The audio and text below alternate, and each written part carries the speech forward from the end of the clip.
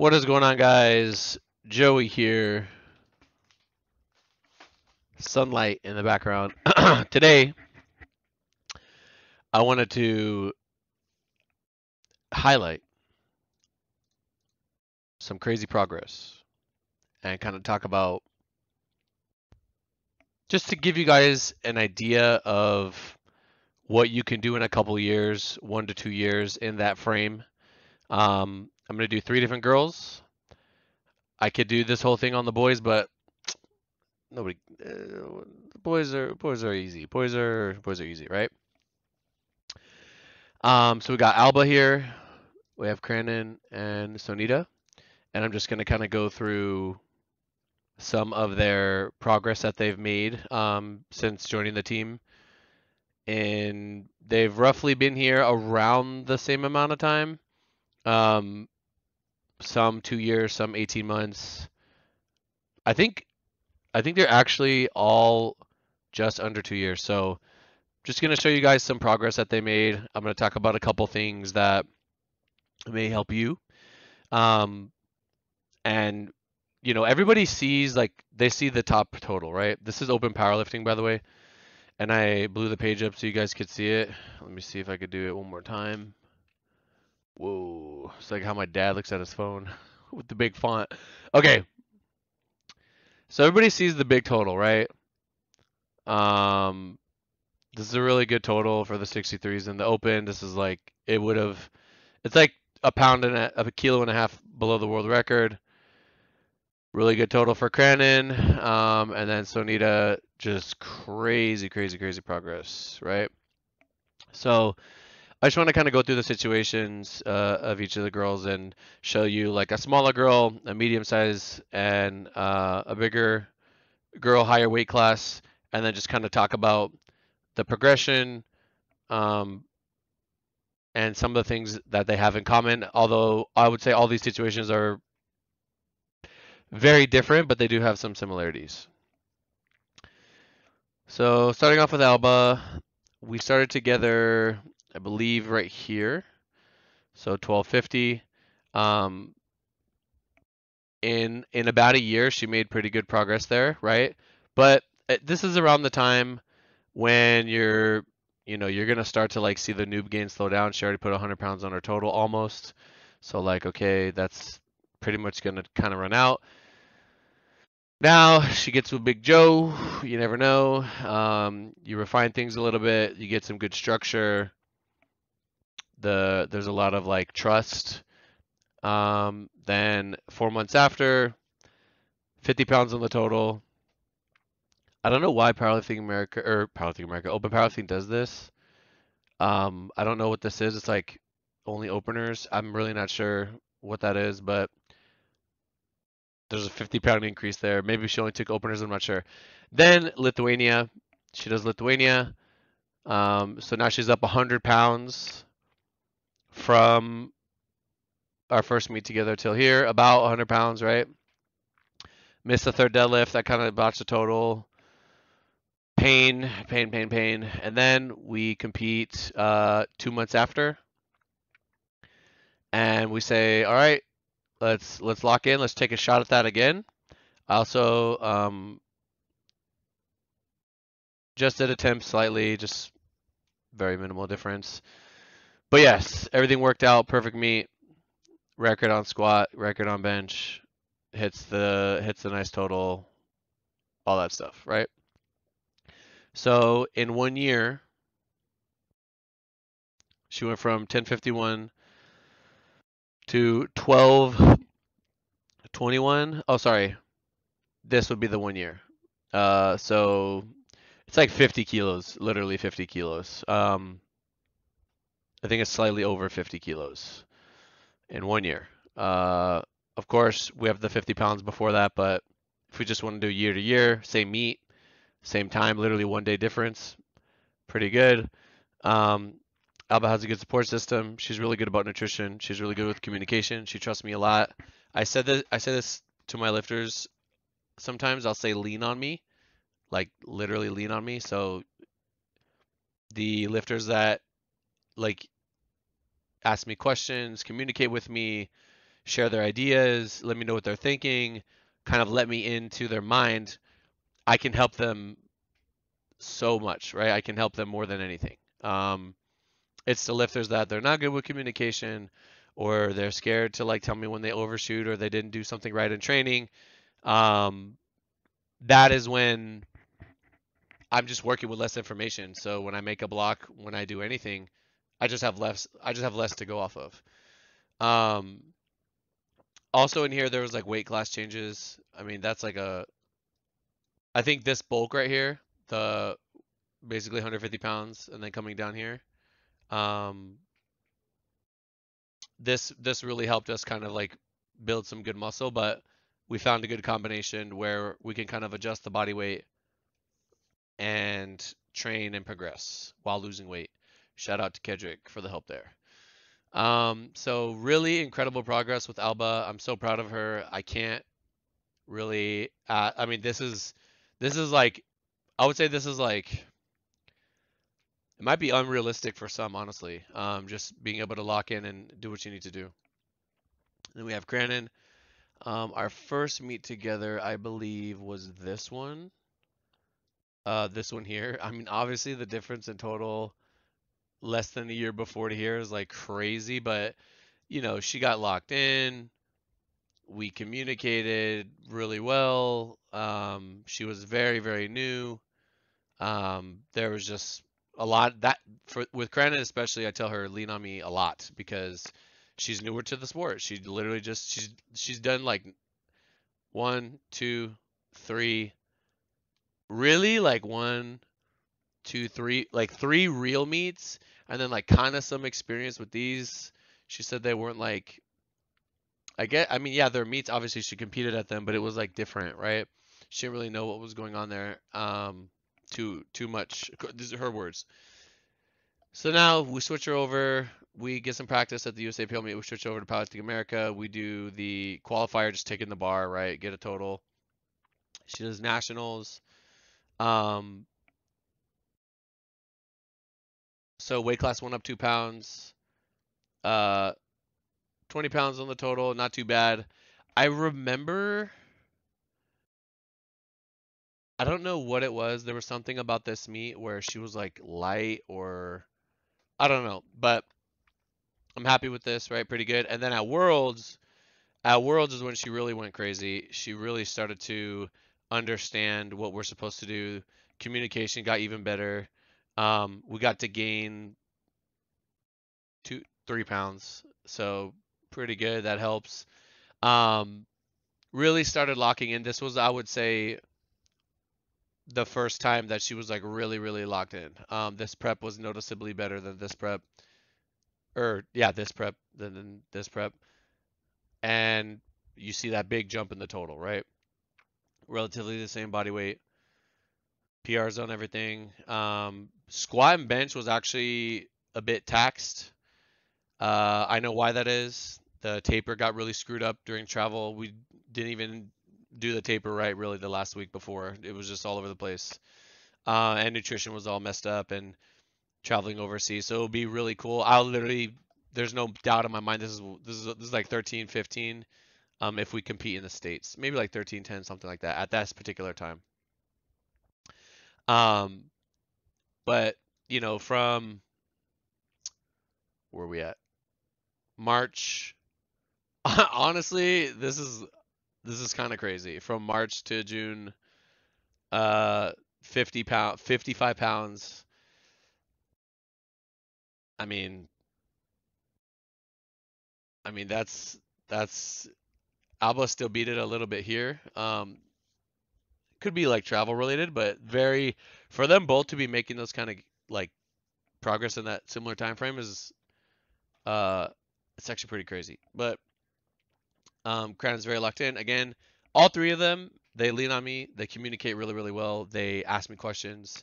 They kind of like just know that I'm there for them, and that's what I want all my lifters to do. Um, 70, 76 kg class.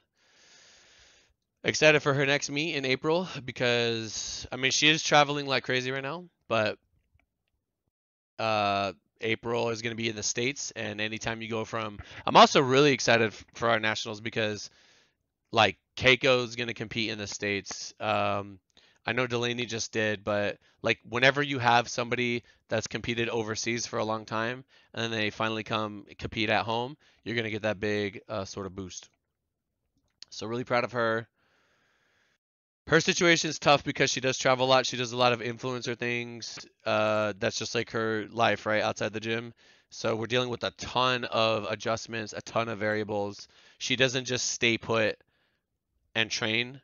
Um, Whereas Alba can really like control that. Crown is just like all over the place, right? So we do our best. So I'm pretty content with that. Although we can always do better. And then Sonita, where are we at? I think our first meet was I want to say it's somewhere around here. Because I know we did Malta together. Let me check actually. Okay, so I went and checked and it looks like she had a meet late March. That was our first meet together. Um, First meet together, I believe, was late March 2022. Um, I mean, we could just go based off like recent things.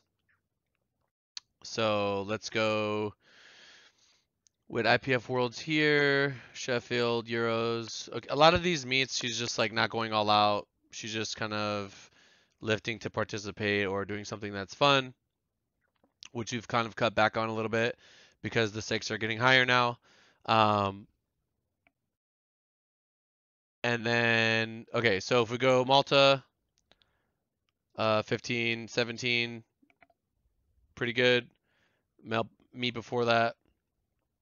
Let's go to this one right here. Euros, 1457, right, in Poland. And then you just see, bro, ending with the 1611 is like kind of crazy. And then squatting this is like absolutely nuts. Almost deadlifting 600 pounds.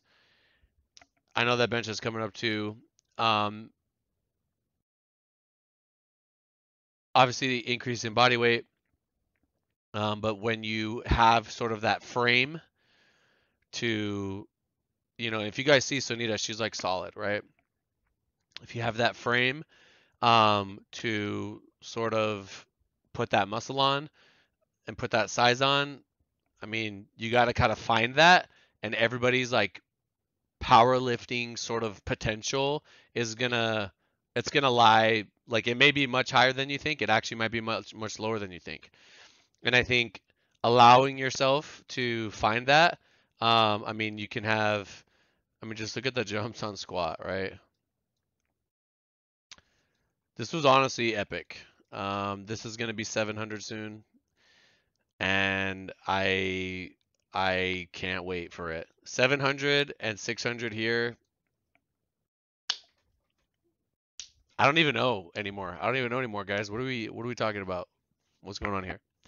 I'm really proud of her as well. What do they all have in common? Well, um, they all have a support system, right? You have a significant other that supports your goals, that, you know, wants you to succeed and believes in you and what you're doing. That goes a really, really, really long way. Obviously, support system from me, support system from the community, people that are encouraging and they want to see you do well and they make you feel, you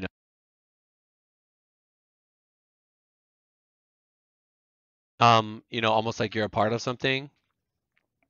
That can help as well. Um, different varying levels of that between the three of them. Obviously, nutrition, consistency. Um, Obviously, Crandon travels a lot, so our consistency is going to be all over, but she does communicate when we do make adjustments. And that's where my experience comes in to say, give you guys a recent example. We're supposed to squat Tuesday. She just got to London. She's all messed up. It's super late. Schedule's all screwed up.